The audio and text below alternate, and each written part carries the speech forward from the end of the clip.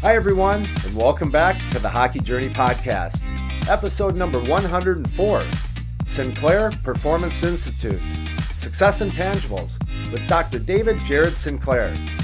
Presented to you by onlinehockeytraining.com. I'm your host, Coach Lance Pitlick. If you're new here, please make sure you subscribe so you won't miss out on any future episodes. Before we head out west, do a little California dreaming with one of the leading business performance coaches in the United States and begin the conversation. If you want to learn more about me, my hockey experiences, what I know, and most importantly, how I've been helping hockey players get really good with a stick and puck, just head on over to onlinehockeytraining.com. That's onlinehockeytraining.com and gain instant access to my 10-part video series where I'll show you everything. Consider it my gift to you. Lastly, if you live in Minnesota or are visiting the state of hockey sometime soon and you want to schedule an in-person off-ice stick skills lesson, I'd love to have the opportunity to show you my little world. Go to sweethockeycoach.com, that's sweethockeycoach.com, and watch the video on the homepage for instructions. Thanks, and I look forward to working with you sometime soon. My next guest is business performance coach Dr. Jared Sinclair, and I'm super excited to have him on the show. Before he started helping people, their businesses, and organizations reach higher levels of excellence, Mr. Sinclair was an active Marine, serving his country in Afghanistan and Iraq, as well as a retired San Diego, California police officer, and also holds a doctorate in organizational change and leadership. So he maybe hadn't had a hockey journey, but he's definitely had an eventful life journey, and we're going to hear all about it. One thing I continuously find interesting as I enjoy participating in this movie called Life is how certain people come into our lives. I can't remember who wrote it or where I read it, but there is a quote someone made that for some reason stuck with me since I read it nearly a decade ago, and it goes something like this. People come into your life for a reason, a season, or a lifetime. When you figure out which one it is, you will know what to do for each person. I know the reason Mr. Sinclair and the Sinclair Performance Institute came into my life, and that's so he can pass on his knowledge, his success formula that he's been teaching to a wide variety of clients representing many different sectors in the business world. It doesn't matter if you're an actor, realtor, musician, mathematician, nonprofit founder, piano extraordinaire, entrepreneur, professional athlete, or just a regular Joe trying to make today a little better than yesterday. The formula is pretty much the same across the board. If you want to go from average to good to great, there are success intangibles you need to know about and learn, and that's exactly what Dr. Jared Sinclair is going to be discussing with me here today. So ladies and gentlemen, please help me in welcoming Dr. Jared Sinclair. Mr. Sinclair, welcome to the Hockey Journey Podcast. Awesome, Lance. I'm glad to be here. Thanks for having me. Thank you. How we kind of got connected is my childhood friend who has also been on this podcast, Chris Hansen, who has a nonprofit called Time on the Water. He hired you to kind of help him with all the stuff that he has going on. And you recently got into the podcasting biz, and it was right around the NHL Stanley Cup Finals there, so it was perfect timing to have a retired guy on your show. So that's how we got connected, and I thought you would be a great guest because you have a great journey. It may not be a hockey journey, but you served your country as a Marine. You still are. You were in law enforcement for many, many years, and now you are a business performance coach. That's what I want to talk about. So what I do with all the interviews that I have is I'd like to rewind the tape a little bit and go back, take a look in the rearview mirror and go back to the beginning. Where'd you grow up? What was your childhood like? Your parents, siblings, friends? What sports did you play? Basically, tell the listeners in a nutshell what the heck it was like growing up, Jared Sinclair. Yeah. So I grew up in Southern California. I was fortunate enough to stay in the same home my entire childhood till I left for the Marine Corps. So that was fantastic. Yeah. I've got two younger sisters, an older brother. And growing up, parents are together. My mom has passed away recently, but my father's still around. He's out in Texas. So growing up, normal life, right? Rowdy boys go to the park. I did a lot of BMX riding, got into mountain biking. I was a band nerd, played the trombone and the piano. My mother would force me to play the piano when I turned 5. I had to do that till I got into about middle school. I mean, it's a great experience, right? Because you're stretching, you're stretching yourself, and I'm all about that. I played the trombone. I was a little bit of a band nerd going into middle school and high school, but what a great experience. And I would say probably one of the greatest mentors I ever had came out of that experience. His name was Mr. Wolf, and he was a band teacher, but what an exceptional human being who would always push his students to achieve that next level. And when I think back about my time, in the band with Mr. Wolf, middle school, high school, I think about those times where I was pushed beyond my capability and beyond my comfort zone. So I think a lot of that stuff, comes together and assimilates and brings it all together for who we are today. So great experience there. Through high school, played basketball. And then growing up, did a lot of soccer, baseball, little league, football type stuff. So I kind of ran the circuit there. At the end of high school, I wanted to get out of Southern California. I wanted to be a cop, so I joined the Marine Corps. I did 10 years in the Marine Corps, saw Afghanistan, saw other countries around the world, led several teams, did some pretty high-speed stuff in support of Operation Enduring Freedom. So that was fun. Met a lot of people around the world. Once I left the Marine Corps, I took a job at the local police department in San Diego County, worked the road probably for about 4 years, promoted, and I worked basically specialized units from there on out. So everything from vice narcotics to supervising the team that does human trafficking, fugitive apprehension, internal affairs, hostage negotiations, etc. And during my time there, I kind of knew it wasn't the end for me. It certainly wasn't a terminal career. I felt like I was outgrowing and outpacing the opportunities that they could provide me at that specific organization. So went back to grad school, completed grad school at USC with a doctorate in organizational change and leadership. And during that time, really started cutting my teeth doing consulting. I started doing nonprofit consulting pro bono because I knew there was a gap there. I spent a lot of time in the government sector, moved up into some leadership positions, management positions in the local government with the PD as well. But I knew there was a gap there with the business side. So offered my services to nonprofits. And as I was going through school, building that expertise in organizational change, business, and leadership, I was providing services to them, kind of honing my framework. And as a result of that, I was able to jump away from law enforcement and the government sector about 2 years ago.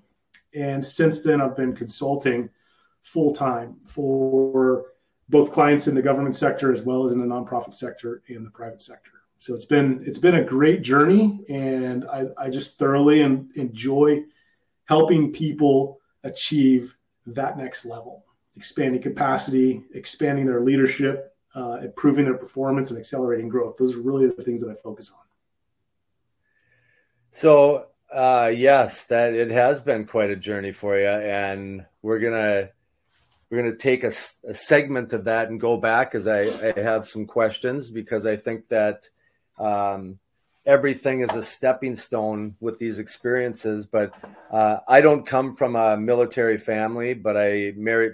I guess I do, because my dad was he went to Vietnam, but I guess it didn't seem like that because he wasn't, in the fighting part of it. He was just flying the cargo deals. But, the one thing I know is that the military, what that instills in people is a discipline that maybe they didn't know existed, or that there are higher levels of it. And once you understand it and kind of work that process for a while, it kind of transforms you into the person who you are going to become after you're out of the military. Would you agree with that? I would agree 100%. I think the experience is there, and just the intent focus on achievement achieving that next goal or that mission, and then developing the awareness of your environment, of maybe the resources you have on hand, and then the agility to operate within that are skill sets that, you know, transcend time and space. It doesn't matter what environment it is, you can apply those skill sets wherever you may find yourself, whether it's hockey, whether it's sports, whether it's, you know, music or business. So when you decided you were going to go into the Marines, what was the hardest part that you had to, you know, experience before you got awarded that level of expertise where you became a Marine? Yeah, you know, that's I was talking to my boys about this actually this week. During boot camp, I lost 64 pounds. And Marine Corps boot camp is Marine Corps boot camp is 90 days long, right? So you can imagine just going in, you know, at 230 or whatever it was, and coming out at like 160 something. Just shredded. Yeah, but that's what they do. They build machines, and that's what the Marine Corps does. And so I would say the hardest part for me, and it wasn't really a thought while I was there until the tail end, but it was like, wow, like I didn't eat much, and I drank a lot of water, and I worked out a lot. And I would say that just coming out on the tail end of that was probably the greatest accomplishment that was forced upon me, I guess you could say, in my adult life. I'd say aside from that, it's the environment, you know, because those environments are designed specifically to build Marines, build machines, right? Guys and gals that'll go out there and just handle business. I think for me, it was the ability to come alongside of all these different guys from different lifestyles, and just seeing them respond to structure. You know, you have kids, young men that grow up in very different households and very different life experiences, and just bringing everybody onto the same page was a phenomenal learning experience for me, because that's what they do. They break everybody down, and then they build them right back up onto that same page, so everybody has that common ground. I'd say that was the more challenging thing, was getting along with the multiple personalities and various upbringings and skill sets and perspectives from around the world. But in the end, everybody's on the same page with the same mission. How did you get through? Did you had to have had some moments where you're like, I'm quitting, I can't do this anymore. Yeah. How did you get through that? I laughed it off, you know, because really there's only one way to do things, and that's to do things. And I came to that realization early on.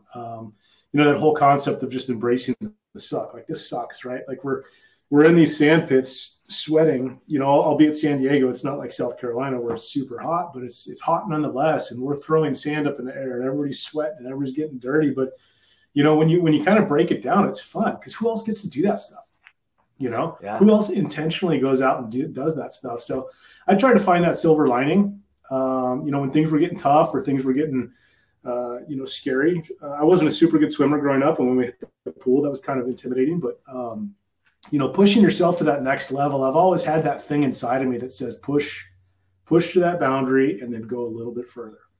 So for me, although it was tough and although it was, you know, uncomfortable at times, just finding the drive to dive inside, you know, and look inside of me to see what I had, and bringing that out was probably the most helpful thing that I did during that time. And then letters from home are really cool. You know, letter from mom, right? Letter from grandma.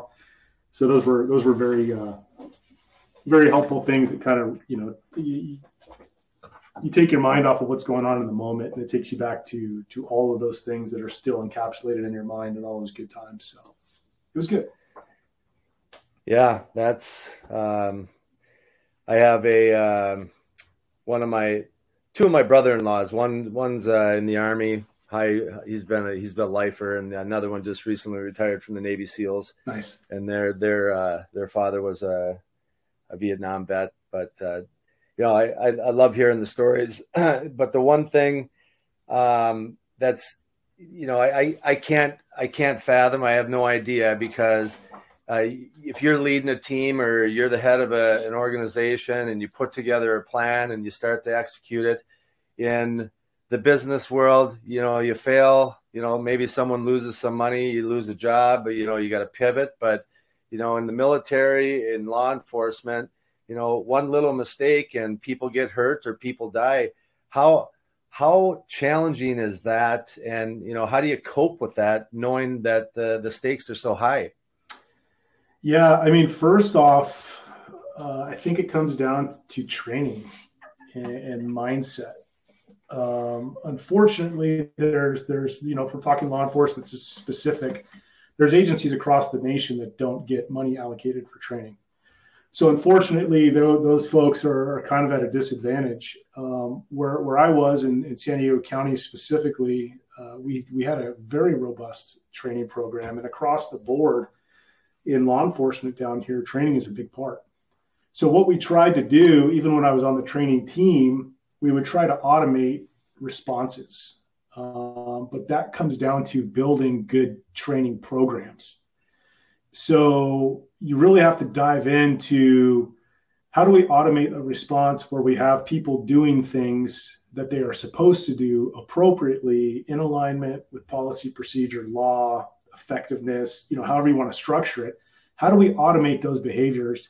So when they're having to make a decision in a quarter of a second, that decision is already being made. It's already automated into their body, into their response mechanism before they've even consciously processed it. Right. So that was the challenge. But I think with that training comes confidence. Much like hockey, if you're learning how to work a puck on a stick, or you're learning how to skate, or whatever the case may be, there's these building blocks, and there's ways to structure that meaning making and those skill sets in a way that the body responds, or it can, crawl, walk, run, if you will. Yeah. And will continue to push to that next level. So you might crawl, walk, run, but what's that next skill you can put on top of that skill, right? Can you crawl, walk, run while you're talking? Can you crawl, walk, run while you're communicating? Can you crawl, walk, run while you're shooting, whether it's a hockey puck or, a weapon? So that's really the ultimate goal, is to structure these things and to scaffold these things in a way that, skill sets are built, and then you can continue to build and refine and make more effective and efficient those skill sets that you've already learned. And just you talk about, you train and train and train until you can't get it wrong.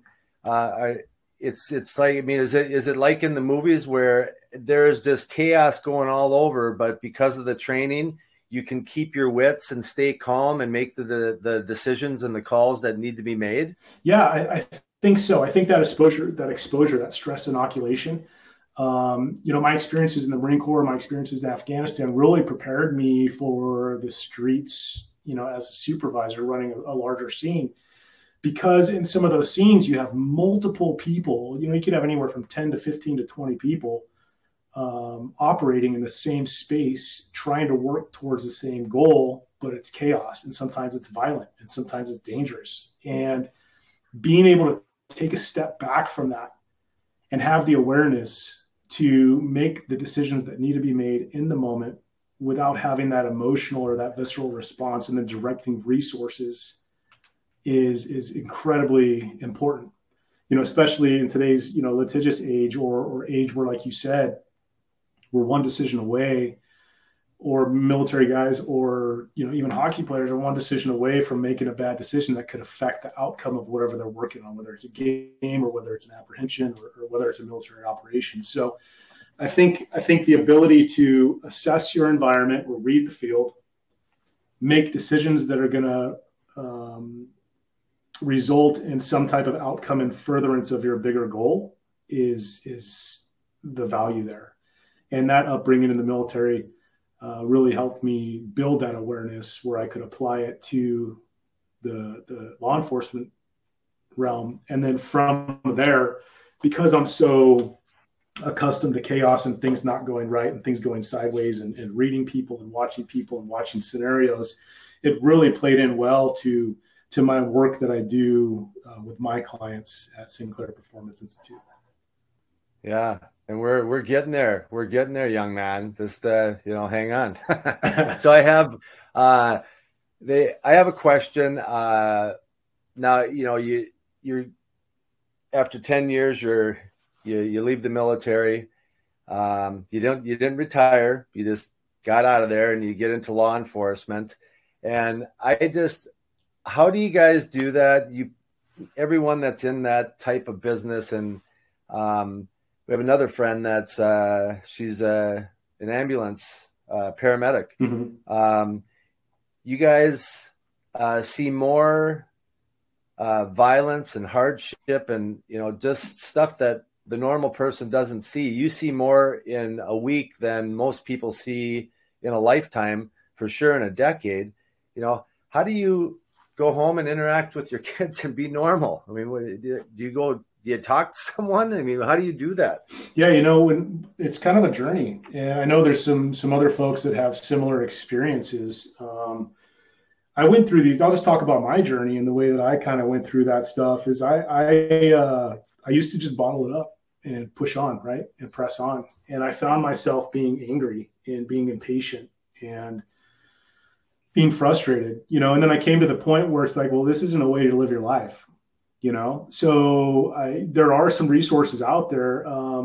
I talk vehemently about it. I mean, it's very important that this, the mental health stuff and suicide prevention and just a high capacity performance, right? It requires that mental awareness and that mental acuity and that clarity that comes with having a sound, healthy mind.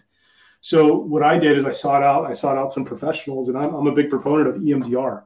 I don't know if you've heard about it, but EMDR is a therapy that basically desensitizes, those memories that might come up or might influence future decisions or decisions in the moment. So I found EMDR to be very helpful for me.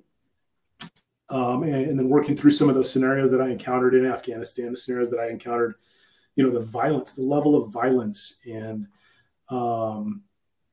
exposure to things that people aren't supposed to or aren't built to be exposed to at the frequency or level to which they are in the police force or as a firefighter or as a paramedic. You can be expected one day to go to, let's say, a baby non-breather, right? To an hour later going to a suicide, to an hour later going to a double fatal, car crash where the car's on fire. So just having that constant chronic stress and not having that time to decompress can wreck somebody's perspective on the world, right? Their perspective of themselves, it could wear them out. And then that in turn, goes down the sleep route. You start losing sleep, you start putting on weight, you have health issues. So it's kind of this spiral that goes downhill. So I would encourage anybody in that position to seek help. I mean, there's so many really great therapies out there to work through PTSD or even depression or anxiety. There's no stigma around it anymore. There used to be. Just go out and get it. Talk to your friends about it.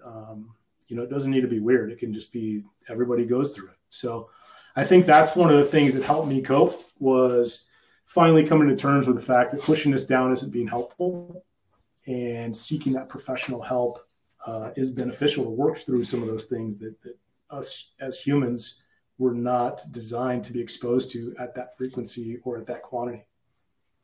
Yeah.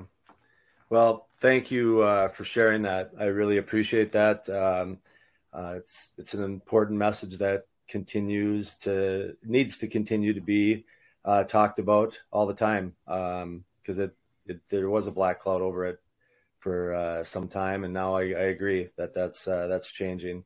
So what I'd like to do right now, I mean, this is perfect timing for me because we're coming up on Independence Day, and I just want to thank you, for preserving what that day represents in your military service and also law enforcement service.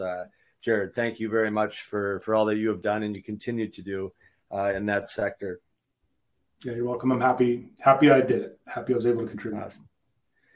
So I imagine that the stress is a little less now that you're out of those jobs and working with some passionate people. So let's transition to that. How did you get into what you're doing now? Kind of spell that out for us. Yeah. So, like I said before, I was doing pro bono work. I knew there was a gap there. Leaving the government sector and getting into business consulting or performance consulting. So I started working with nonprofits. And as I was going through grad school, I developed a framework that I refined while I was working with these businesses. And then since then, I've found that, anytime we have people involved in the system, we're going to have people and system problems. So in order to improve performance, we're going to have to put the people at the center and focus on how people function and how people work, how they learn, what motivates them, what's the best way to communicate with them. And then we should be building systems around them. If the system's in place, then we need to train the humans. We need to give them the knowledge and provide them with learning opportunities to operate within those specific systems. So I developed a framework around that. And because businesses are systems and people are in systems, it seems to work. And I'm getting really good results from it with the clients that I'm working with. Not only results like they feel that it's working and they have these kind of subjective feelings, but actual tangible results where they're seeing changes occur, through growth, through capacity building, through their ability to take on additional financial obligations or, expand their capacity through their higher performance. So it's been fun to watch this kind of evolve, just this incremental building and refinement of making my offerings better for the clients that I serve. So what type of businesses or, sectors are the people that you're working with? Are they in? Yeah. So currently I'm working with some in the real estate industry. I'm working with some in the nonprofit industry. I have some in the government sector and then one in the construction industry. So I'll do everything from executive coaching to designing learning and development plans, to strategic planning, to strategic communication plans. What I'll typically do is come alongside these businesses and use the stakeholders that are in them to build ad hoc teams. And together we work to address those issues under a framework. The framework that I use is called SMAC. I used to call it Mask C, but I had a real good mentor. He's a dental friend of mine. He's like, hey man, that's his SMAC. So I'm like, oh yeah, let's use SMAC. So I switched it up a little bit. But SMAC basically focuses on the systems for the S. The M is motivation, and the A is accountability, the C is communications, and the K is knowledge. So within those letters in that acronym, we can go 3 to 5 levels deep on what attributes of systems do we need to focus on with your organization. Let's dive into motivation. Like, what attributes of motivation are there gaps in right now? And then we develop a plan to close those gaps or to bridge those gaps. So I get in front of a lot of hockey players in my training business who are super passionate, have lofty goals, and want to achieve something more than average. Sure. As you just mentioned, there's a formula to follow. I mean, you're in a lot of different sectors, but you're pretty much doing the same thing. One of the fathers, the dads of a kid that I trained, he said, I got an idea for you for a podcast, Success Intangibles. So I threw it out to you. Mm-hmm. What would you say to some of these kids, that are going to be listening to this, if they want to accomplish something big? What are some success intangibles that can be learned in order to increase the chances of success? Yeah, so I think it's vitally important to know where you are right now. Where are you at? You're in a hockey space. So in a hockey space, where are you at right now as a player or as a coach, right? Coaching players. Where's your team at? So being able to identify that, and not in really a subjective way, but to put numbers on it. And the reason why that's important, I think we talked about when I had you on my show, was you actually did a study on puck possession time. Yes. Yeah, I think that's a great example of using a metric to find a starting point, right? Because without that starting point, you don't know if you're moving the needle, right? So the whole purpose of training, the whole purpose of education, the whole purpose of learning is to change behavior. So if you don't know where you're starting or where you've started, then how do you know you've changed behavior? So breaking it down to that level where you have stats, where you have some type of number that you can go towards. And then you need that end goal, right? So with that end goal, where do you want to be? And sometimes that end goal is open, but it might be more subjective, like I just want to be a better hockey player. Okay, well, let's break that down. What does that look like? And it might be, shots, how many shots you're going to take, puck possession. It might be blocks. It might be how fast are you, right? Is there a specific skills deficiency that you're missing or that you want to improve upon? And then listing those things. And then I think one of the mistakes that, folks do is they list all these things and they try to tackle all of them at one time.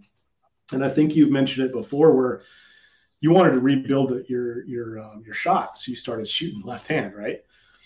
Yeah. What an incredible way to do it. Because in order to do that, you have to start small and then you have to build upon that. And there's ways that you can do those things, but it's about building a system around it and then working that system, tracking your progress, and then continuing to work towards that end goal. So within that, there's a lot of issues there with motivation, right? How do you keep going if you're not seeing progress? How do you keep going if you had a bad night? How do you keep going if you're just not getting it? So there's a lot of things that you can do in the motivation realm that'll help you stay motivated as an individual, or if you're a coach working with a team, or let's say you're a peer, your buddies and both you are trying to work on a specific skill set. There's things that you can do to help your partners along in that. And then there's things that you can do yourself to help yourself work towards that. And the reason I say building blocks is because if you throw everything at somebody all at once, oftentimes they're going to be overloaded, right? So I would practice that smallest thing, that smallest aspect of that thing that you are trying to improve upon until you can't get it wrong or until it's close to perfect. Once you do that, then add the next thing, right? And as you do that, you're going to have these groups of things that you've become good at that then you can start practicing them in a serial manner. So now you're tying those things that you became really good at, but now you're combining them and practicing them together, right? And then after that, now you're practicing additional small skill sets that tie into those skill sets. And pretty soon what you find is you have this giant repertoire of things that you can do that you never thought of were possible, or if you try to tackle them as a whole, it wouldn't have worked because it would have just been too much. So I think those building blocks are important. And then chasing those metrics, like I said, making sure that you're making that constant improvement in that. And there's so much that I could dive into, Lance, on motivation and knowledge. I'm not sure how much we want to nerd out on this episode. But there's, well, let me just encapsulate just a little bit. So sure. What you're saying is, you got to find out what the heck it is that you want, mm-hmm. and then break it into some smaller components. You got to have a way to, you got to have a starting point. And then once you start this process, you get these little, objectives that you want to accomplish on a daily basis. Then you got to be able to measure progress. And if you do this long enough, you're going to have some tough days where you don't feel like doing it. Mm-hmm. And you're talking about you need to get some motivation. So yeah, let's talk about how do you, on those days that you just don't feel like doing it, but it needs to be done, how do you get going? Yeah. So I think there's several things that we can look at. We can look at, expectancy. So your mind has to be in the right mind frame, right? If you don't meditate, that might be something that you do. If you don't do breathing exercises, that might be something that you start. So when you have those bad days, you can bring yourself back into that space where you're able to perform. So expectations are very important. You have to have an expectation that there's some type of value in the behaviors that you're taking on.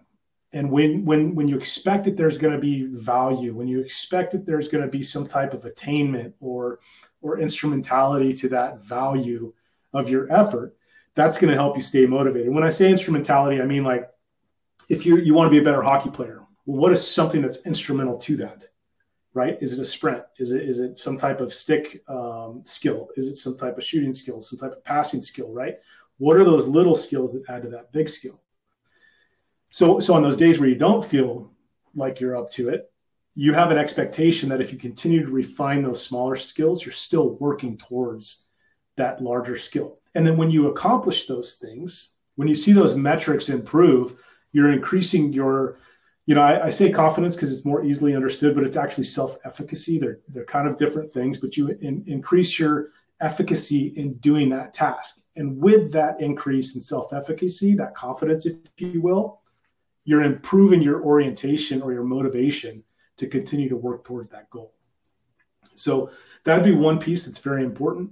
You need to be able to attribute your work to improve performance. So let's say you choose a task that you're going to do, and that task is too audacious, right? It's too big, it's too complex.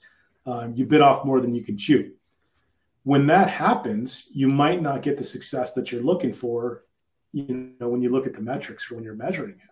So it's important to have that ability to reflect, okay, here's where I'm at, here's where I'm performing, this is what I'm doing well, but having that ability to pivot and go another direction. That's really important, especially because you can actually demotivate yourself if you bite off more than you can chew. But there has to be an expectation that your behavior and your effort towards that goal is going to result in something positive.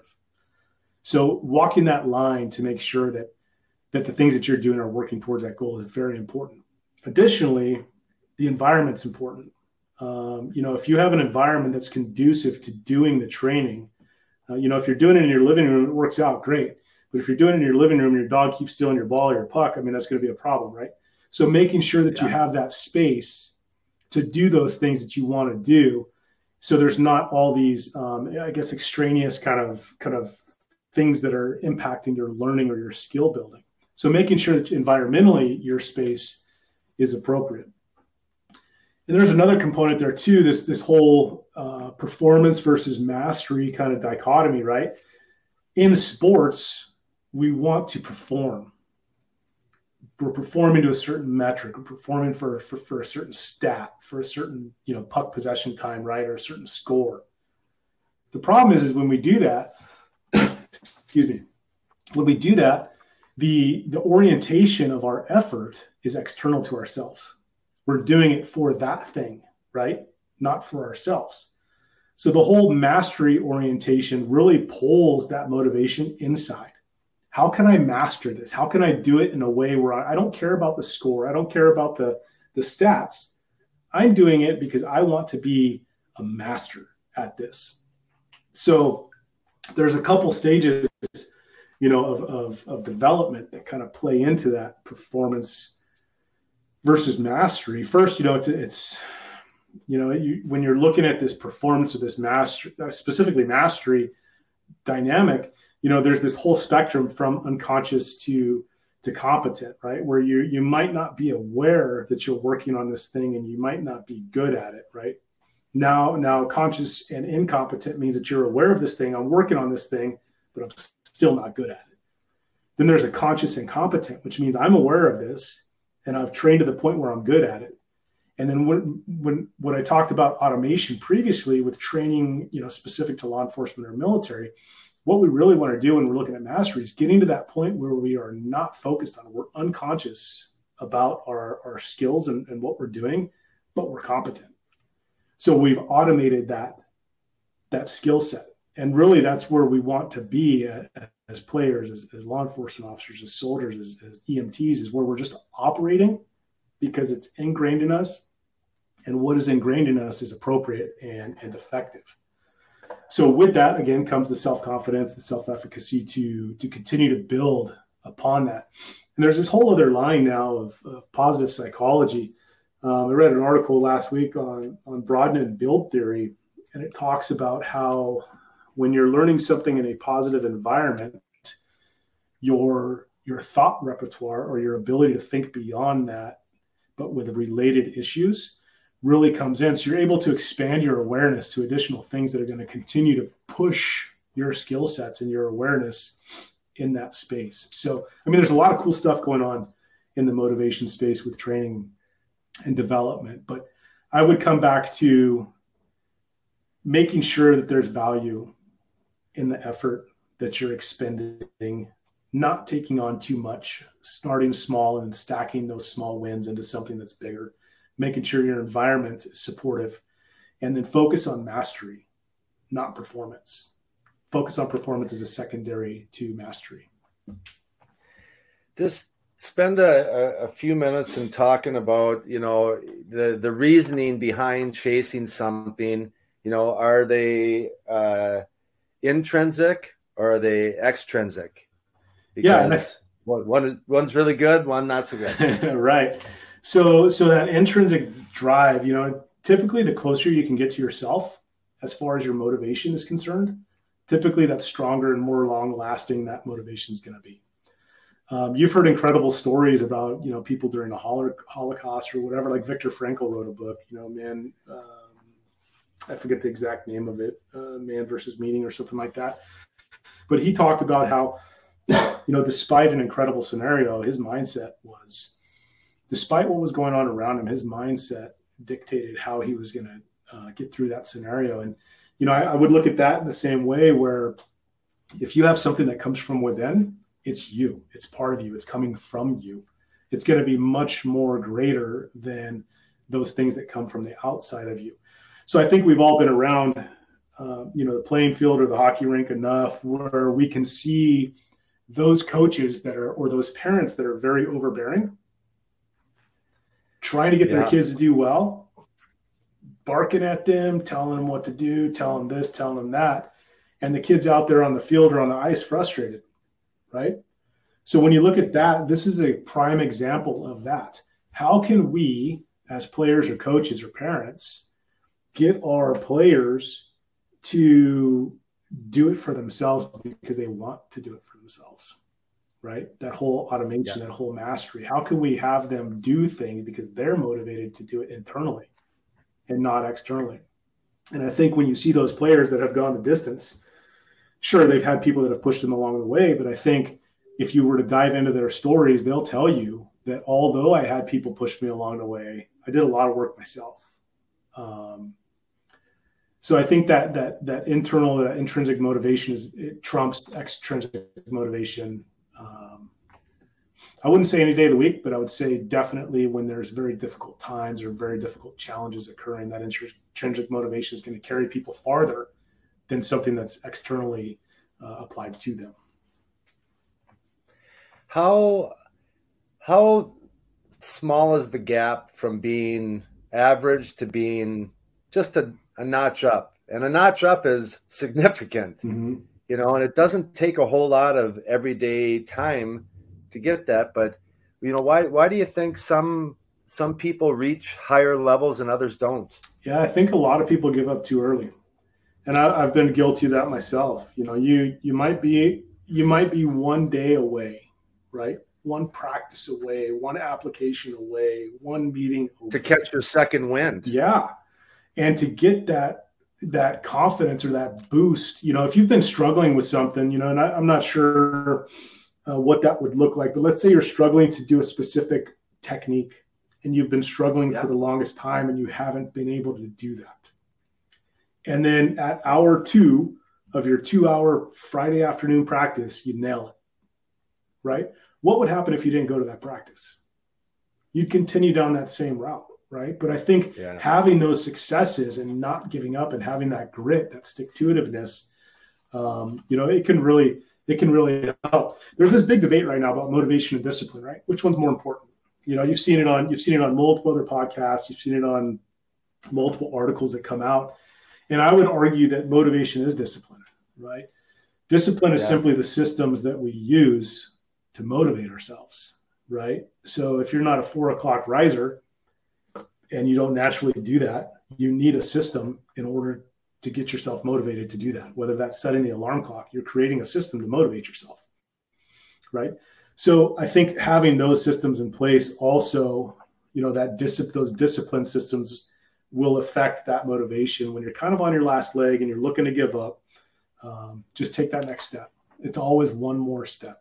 I mean, just one more one more hit, one more hour, one more, you name it. Just do one more. So how much, let's say someone wants to just make a positive change in their life. So they want to start journaling. They want to start meditating, like you said, working on breathing techniques.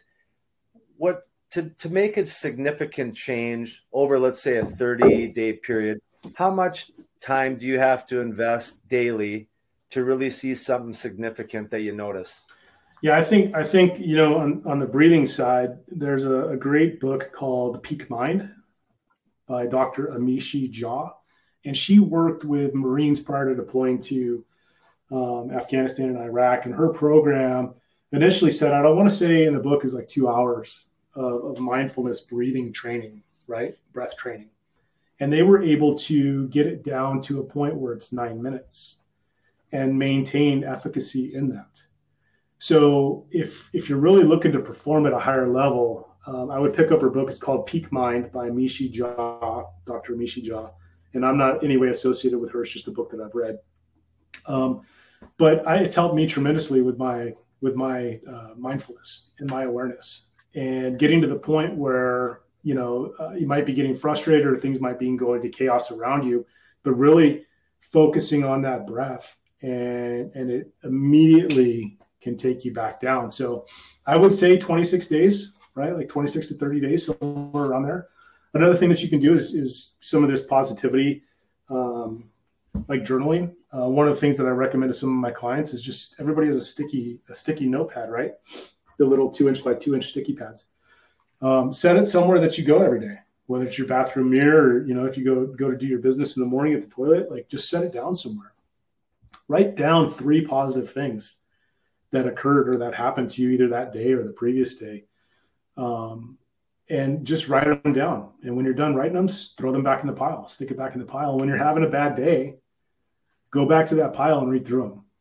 When you're having that day that says you can't do this anymore, you're not good enough, you're never going to make it to that next level, pick those things up and start reading through them. And what it's going to do is it's going to help rewire your brain to focus on the positive things rather than the negative things.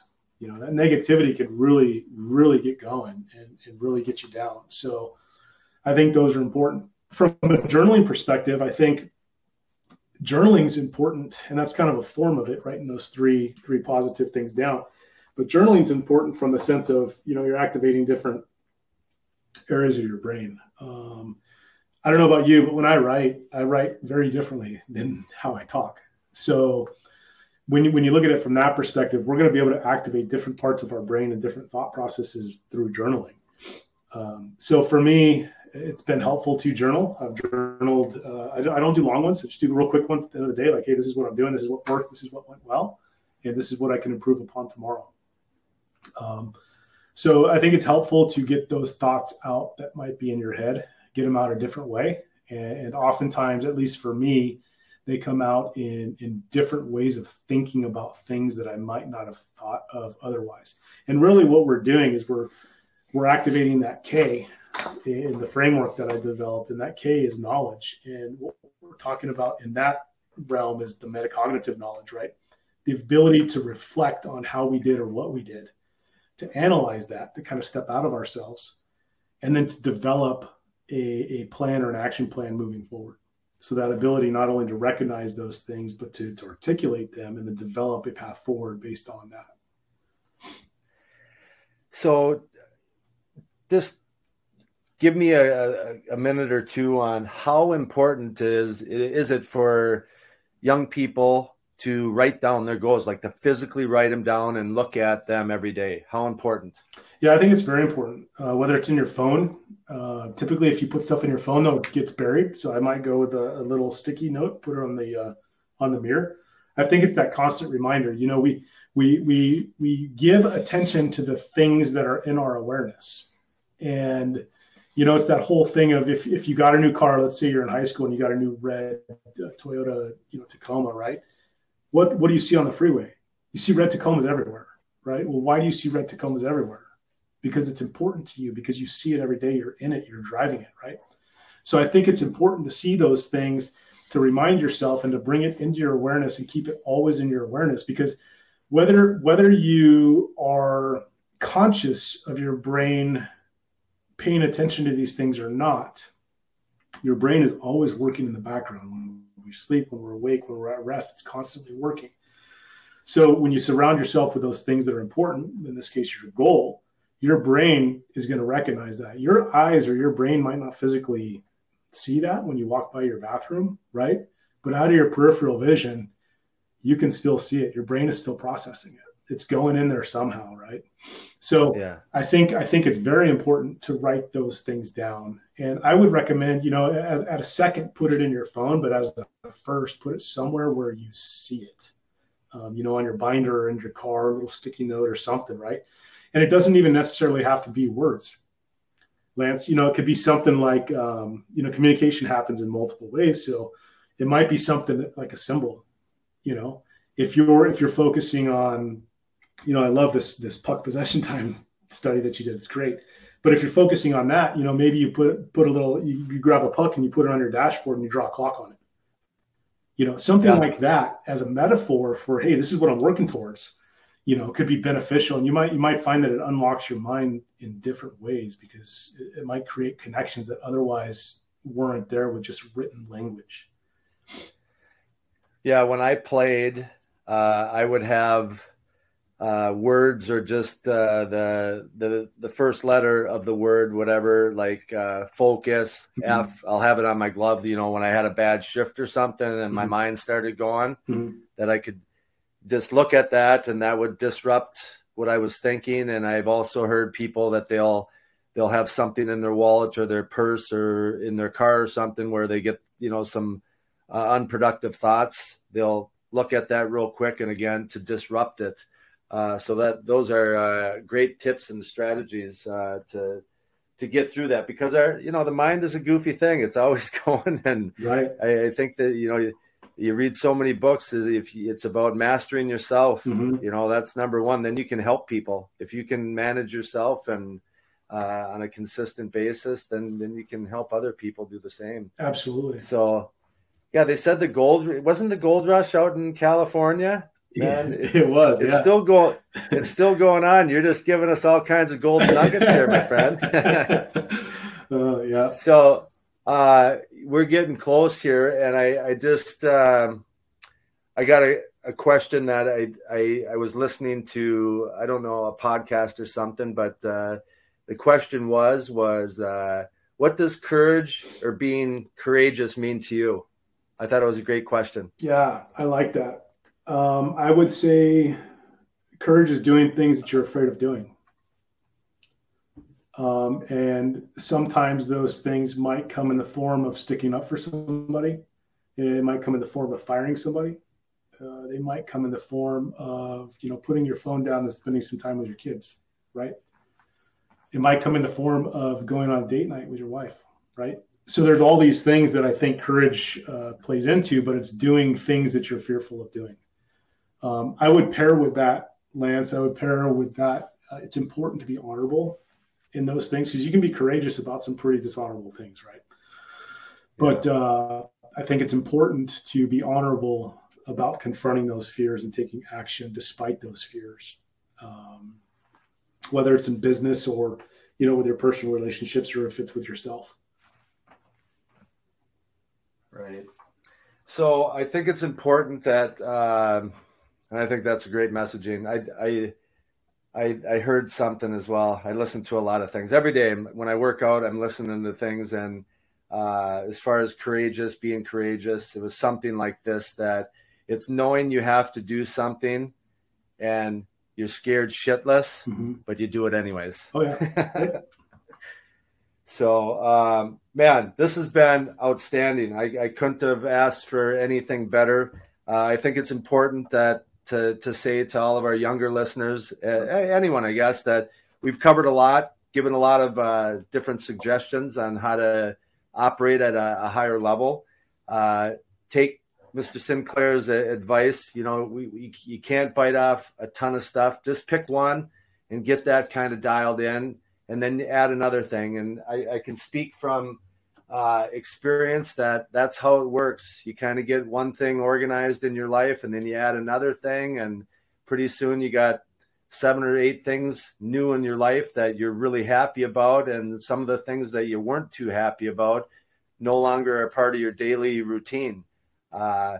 And the other thing is you want to change, you want to be like someone else, then hang around people you want to be like. What you do speaks louder than words. Your actions are huge. So get around the right crowd and good things will happen. Anything else that you would like to add to help these young people become great? And you also got to tell us where we can find you if people are interested in learning more about you, because you got your podcast too. Forgot about that. Yeah. So I would say to all the youngsters out there, just work hard. Make every opportunity you have to make a decision. You can go right or you can go left, and make that best decision that you can make, because we are all one decision away from changing the trajectories of the rest of our lives. So make that good decision every single opportunity you get. To dive a little bit into what I do, Lance, my organization is called Sinclair Performance. You can reach out to me at sinclairperformance.com on the contact page there. I'm happy to discuss any of this with anybody. Feel free to reach out. You can also reach out at contact@sinclairperformance.com if that works for you. And then finally, the podcast is called the Performance Collective. And in the Performance Collective, I talk with business owners, I talk with leaders, basically high-performing individuals, and we talk about things associated with expanding capacity, enhancing leadership, improving performance, and accelerating growth. So if you're interested in checking that out, you can check it out on anywhere you can find a podcast, and there's also a YouTube channel. So, Lance, I do appreciate you having me on the show, and I'm hopeful that there's some value in our discussion today. So, thank you. Absolutely, and I'll make sure I put the book Peak Mind. I'll put that in the description as well, and also your websites and the podcast, so people can learn more, and they can hear the podcast that you and I did as well there. Yeah, absolutely. So, Mr. Sinclair, I want to thank you for being on the Hockey Journey podcast. The knowledge, tips, strategies you passed on to all of us here today was, as they say, priceless. So thank you again for all the golden nuggets you floated out there. The question is, will we start to implement what we just learned? Only time will tell. So continued success, my friend. Thanks for being here. And if there's anything I can do to help you and what you have going on, please don't hesitate to ask. Thanks again for being here, Jared. Excellent, Lance. Appreciate it. Will do. Well, that concludes another episode of the Hockey Journey podcast. I can't thank you enough for stopping by and listening. I hope you enjoyed meeting Dr. Jared Sinclair and hearing his life journey and how he's helping individuals, teams, and businesses reach higher levels of achievement by implementing success intangibles one step at a time. Lastly, if you think there's someone in your circle of family and friends that might like this episode as well, please share with just one person. It will really help me in growing this hockey community. Again, I appreciate you being here. Don't forget to subscribe, rate, or submit a review. I hope to see you back here soon, and do me a favor, make someone close to you smile today. All the best, my friends.